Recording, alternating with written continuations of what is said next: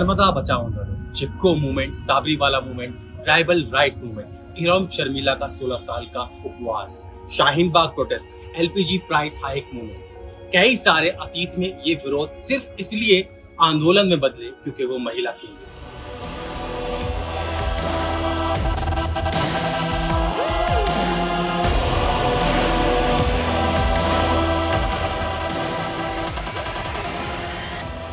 अतीत ने देखा है एक महिला को देश का नेतृत्व करते हुए, अतीत ने देखा है एक महिला को संभावित निर्माता परिवर्तन के रूप में।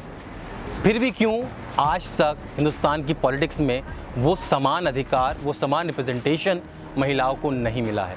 क्यों ये सवाल अब भी हमारे बीच उत्पन्न होता है? क्यों नहीं है महिलाओं का समान representation in Indian politics?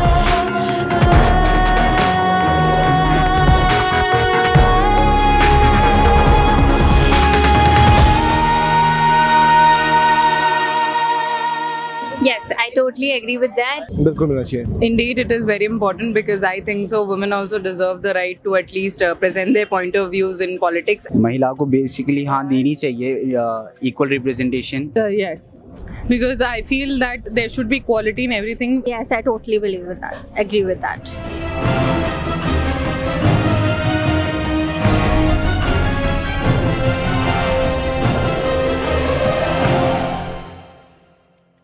The percentage should be 30 to 70%. I guess it's just a quarter. 20% और 80% का रेशियो होगा. 20% महिलाएं और 80% मर्द. I think 5%. Might be 20% around. I think it's 15 to 20%. Maybe 20 to 15%.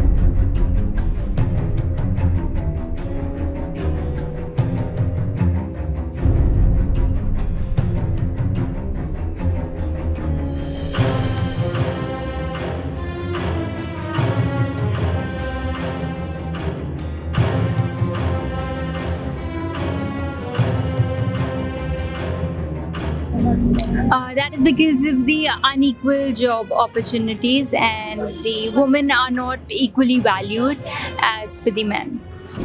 Because women first of all fear men, I think so. They do fear. I know it will be something that I shouldn't put up over here, but they do fear the position as because men are dominant and women don't get a chance to put up their ideas over there because they are being suppressed by the opinions of any men. But I think so women should come up and take a stand for themselves and speak for on their behalf as if because politics does require the opinion of a lady. महिलाओं से देखिए ये expect किया जाता है कि वो घर को संभालें और घर तक ही अपने सीमित रखें, किचन तक उनको बहुत पहले से उनको पीछे रखा जा रहा है, तो वही चला जा रहा है कि एक तो स्टीरियोटाइप बना दिया कि महिला है कि घर पे ही रह सकती है, बट ऐसा नहीं है.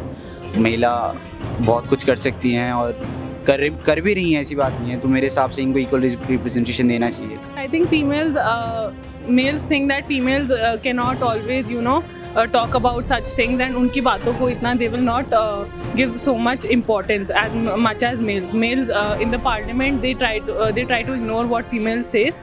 So I feel this is the reason.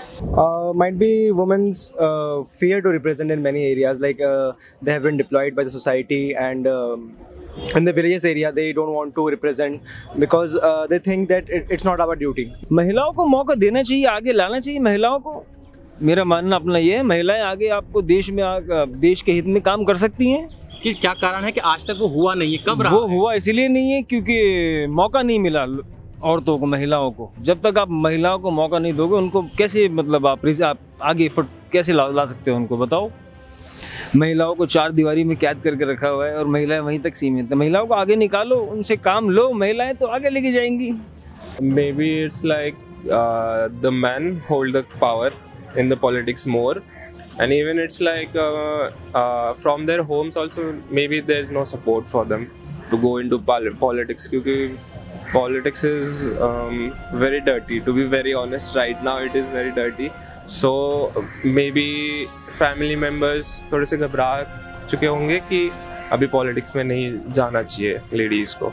There's a stereotype in the world that women are just all about raising children, getting married, and handling their household work. So that's a typical stereotype that's going all around the world. So yes, I totally agree that there should be equal representation, and right now it's not there. It's not there in the active politics right now.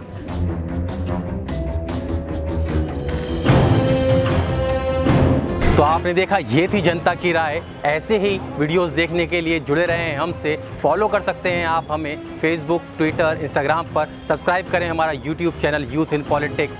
Bell icon press करें ताकि आपको हमारी notifications मिलते रहें। धन्यवाद।